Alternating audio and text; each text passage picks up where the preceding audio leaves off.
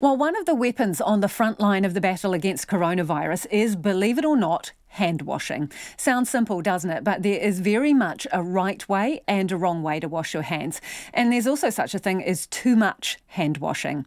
Checkpoint filmed a couple of RNZ staffers cleaning their mitts and brought in Dr Siouxsie Wiles, microbiologist and associate professor in the medical department at the University of Auckland, to see if their technique stands up to scrutiny. And spoiler alert, you are supposed to wash your hands at least as long as it takes to sing Happy Birthday through twice. So these are the people we got to wash their hands. We didn't tell them why we wanted them to wash their hands, so hopefully they've done it as per they would normally if we weren't spying on them. So let's see our first customer here. Okay. It's a good start. Happy birthday using the soap. You. Happy birthday to you. Happy birthday, dear you. Technique, you mean, not bad? Happy birthday. Yeah. Okay, so she's put the soap on her hands and is... And she's rubbled it around and she's gone in between the fingers. She even did the backs of fingers, which is often something we miss. I'm not sure whether she got the wrists as well. That was pretty good. How long was that though? That was a total of 9 seconds of washing. A little short. You'll be wanting more, 20 to 30 seconds. So our first person here has washed their hands, well, 50% less than they should have in terms of duration, roughly speaking. Has done good technique. I'd like to see a little bit more lather, but that might depend on the kind of soap we're using. Well. And she's using a paper towel to dry off her hands. Yep, that's good. That was great. So drying is one of the most important steps, because we know that wet hands pick up bacteria and viruses much more easily than dry hands. Right, okay. So if you wash your hands really, really well and then you don't dry them, well, you might as well not have washed them. Okay, let's see customer 2, we'll call her. Okay, so here's our next person. Okay. Happy soaps up her birthday hands. to you. Happy birthday to you. Happy birthday, dear you. Not bad. Happy She's gone in between her fingers. She's gone in between her fingers. Could do it a little bit longer, and she's gone in the backs of her hands. Did you see the wrists as well, though? I didn't see the wrists. No, I don't think she did. Everybody's missing the wrists. I don't think she did her wrists either. That's good, though. Is she actually trying? Looks not bad. Again, looks probably a little bit short. How long was that one? You're right, it is short, so 14 seconds. So better than customer 1, who did only 9 seconds. So 14 seconds. And let's see if we go back. Yeah, no, she doesn't do her wrists as well. No. But it's pretty good, actually. I think I'm quite impressed. Everybody's remembering the between the fingers and underneath the fingers and the nails and things. It's just that wrist. And I guess another bit would be just to make sure that you've got the sides of your hands and stuff as well. That can often get a little bit, if you don't really go properly through, you can end up missing those a bit as well. But not bad. And I'm really pleased to see everybody drying their hands, because that's so important.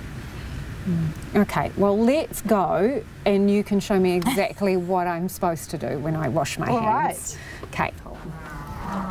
Right, so welcome to the Radio New Zealand Ladies Bathroom. Thank you.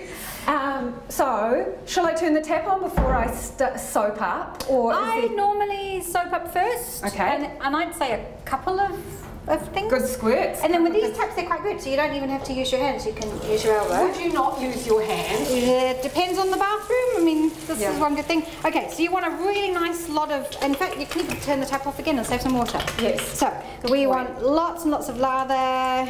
You want to be going down your wrist. You're going up above your wrist bones, aren't you? And then down Why the are we sides. doing that? Why are we doing that, Susan? Why are we going up that far? Just because... Oh, I actually don't know why we go up that far. Yeah, but, okay. Yeah, I don't actually know why they go up that far, but anyway, that's what we do. That's the advice, right? Yep, so thumbs. And you're rotating your hands around your fingers so that you're getting all sides of your fingers. And you want to take them and go like that. So we've got our hands in a sort of claw position, and you're getting underneath your fingernails and to the tips of your fingers. Well, I've been failing miserably if this is what I'm supposed to do every time. And then between your fingers like that and along the sides. Yep. So that's a pretty good You've got more And lather than me. Yeah, but okay. And then you can go on again. Yeah. And now you really want to get all of that down the sink. Yeah. Washing it, we're rinsing everything off up to above our wrists. Yep. Yeah. And then again, you can... We're not touching the tap, we're using our elbow to touch Not the tap. essential, but it's a pretty good one. And then you want to dry. Okay, we'll get a couple of paper towels. Yeah, and you really want them dry. You don't want them... Now, can you explain why it's so important that we dry properly? So wet hands pick up germs on surfaces more easily than dry hands do. And the whole point is we've just washed our hands and got rid of all our germs, and the last thing we want to do is now coat our hands with some new ones as we leave. It's especially important if others haven't washed their hands or haven't washed their hands properly, because then of course they're going to be opening the door. And so what we want to do is now make sure we don't... So the water is basically a conductor for... Yeah, it just helps lift everything up. Yes, exactly. And what do we think is... What's dry? Do you know what I mean? Oh, I mean, dry. Bone dry. Yeah, okay. Dry. You don't want to be, you know... Yeah. You don't want any sort of, to be able to feel any kind of dampness if you were to put your hands together. And that's one of the reasons why I really hate terrible hand dryers. We've got like this one here. Yeah. Okay, so this one, Simon, step back and we'll give a demo. This is the kind of dry you're talking about. They don't dry your hands, or you have to stand under them for about 3 or 4 minutes. Right. And most people don't. They'll just go, yeah, I'm done, and they'll head off. So in this kind of instance, given the option between that kind of hand dryer and the paper towels, use the paper towels. Okay. Definitely. Because it's more certain that I've actually dried my hands properly. Absolutely. There'll be too much residual moisture still left. Yes. Okay. Here's the question. The old wash my hands, and then I know a lot of people do this, and I've been known to do it. Wipe your hands down the side of your pants. Again, if there isn't any paper towel around, that's better than not drying them. This is certainly something that my daughter does all the time. I do it if there are no paper towels around. So it's not your best option, but it's better than not drying your hands at all. Okay, so if you had to list kind of like the 3 most important things that we should be doing, is it what? Lather up. Lather up.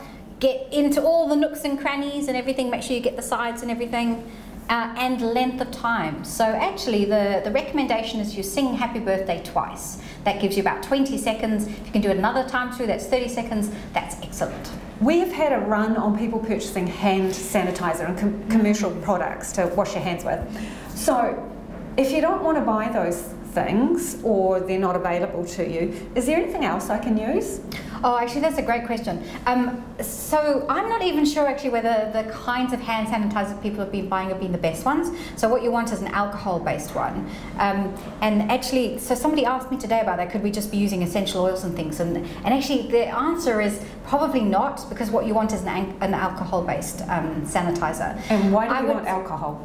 Well, because that's something that's really, really good at disrupting the viruses and the bacteria and things.